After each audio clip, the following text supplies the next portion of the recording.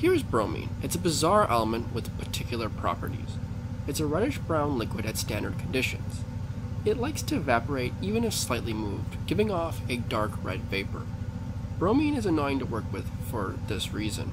Another is it's very toxic and corrosive, similar to that of chlorine. If you ever drank Moutan Dew, you've interacted with bromine in compound form. Moutan Dew uses bromated vegetable glycerin. Bromine is a strange element, so let's make some. Bromine can be made through pool chemicals, but I want to take that one step back and start with a natural source. The ocean contains bromine, but that's a relatively low concentration, only about 65 parts per million.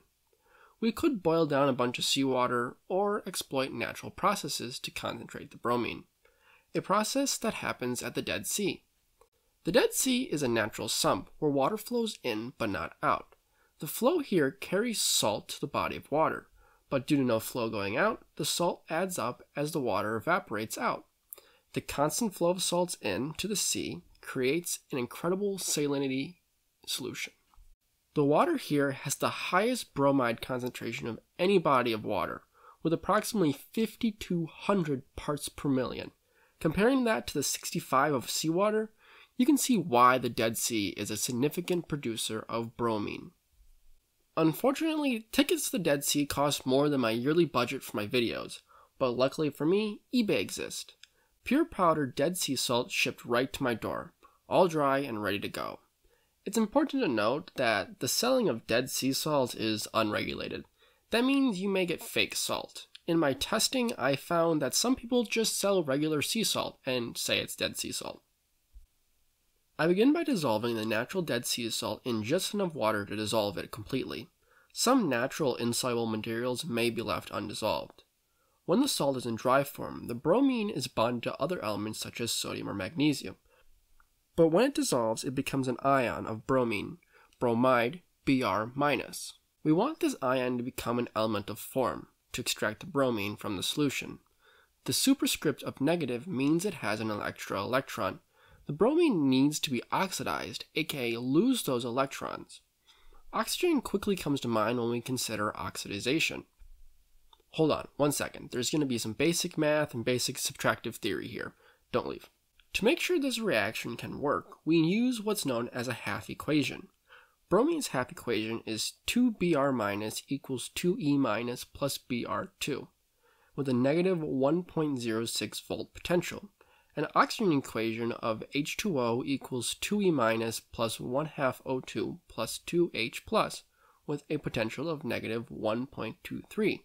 Rearranging to cancel out electrons, we get 2E- plus 1/2 O2 plus 2H plus equals H2O, with a positive potential of 1.23 volts.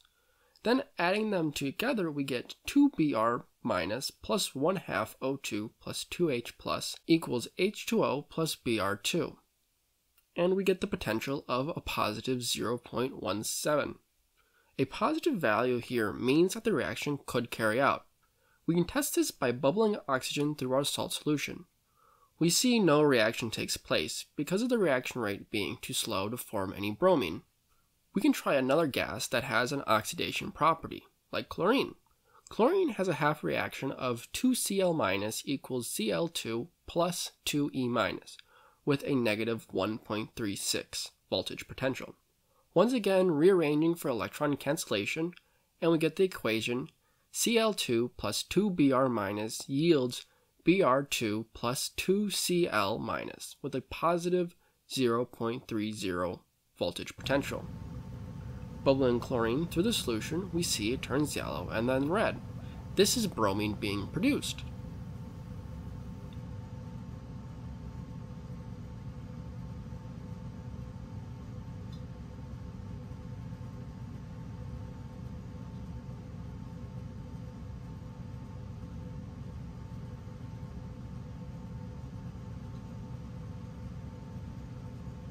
The chlorine gas was generated in situ by using a gas generator consisting of an equalized dropping funnel filled with hydrochloric acid, a vacuum flask filled with pool chlorinator, on a stir plate to allow mixing.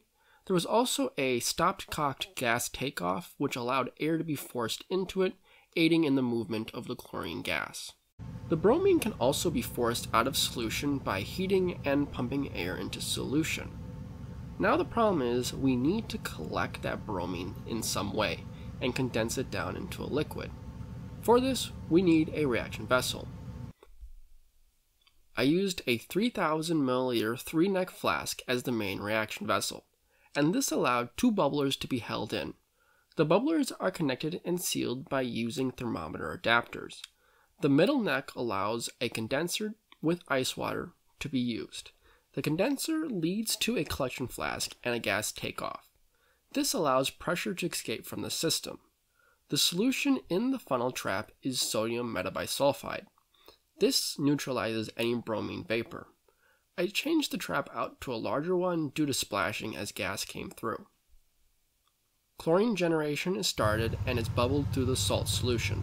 The bromine forms once again.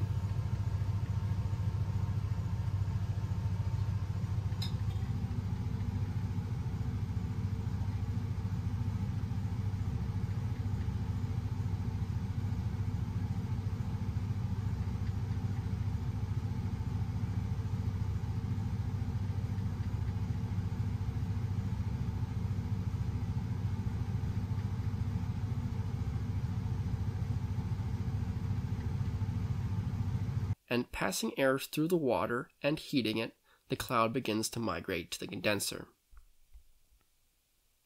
The flask slowly darkens until liquid bromine begins to condense and run down the condenser into the collection flask.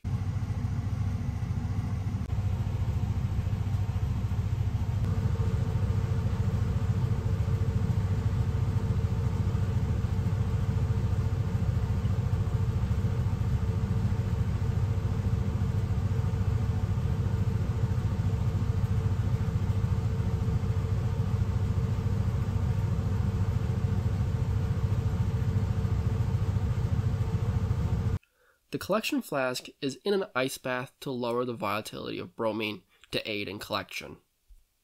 After a while, no bromine began to condense on the condenser and just water was coming over. I didn't want to overwhelm the system with water and mix too much water with the bromine, so I stopped the reaction. The flask still had a dark reddish tinge to it, so a lot of bromine was lost here. The bromine that I collected wasn't enough to be able to do a purification step.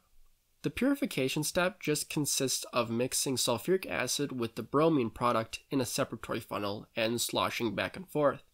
The sulfuric acid acts as a dehydrating agent, which then pulls water out of the bromine. This gives you water-free bromine. Here's the collected bromine, but this isn't the best way to store it, so I want to switch it out to an ampule.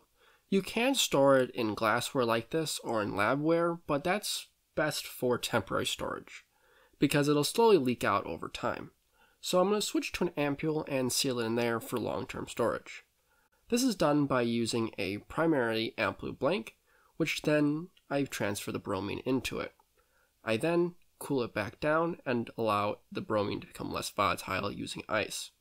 I then warm it up slightly and do a quick seal.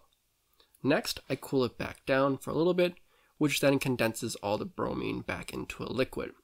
This pulls a slight vacuum in the ampule, which then I'm able to use that vacuum to seal the ampule further. Then, cleaning up, we are left with a beautiful ampule. The process here is an excellent demonstration, but impractical for lab bromine production. A lot of unnecessary equipment is needed to produce bromine. The best method is still to use pool chemicals or the pragonate method. Yield is also relatively low for this method as it takes a lot of salt to make little bromine. A lot of bromine is also left over in solution as it's hard to separate bromine from such large volumes of water. Thanks for watching, and I look forward to seeing you next time.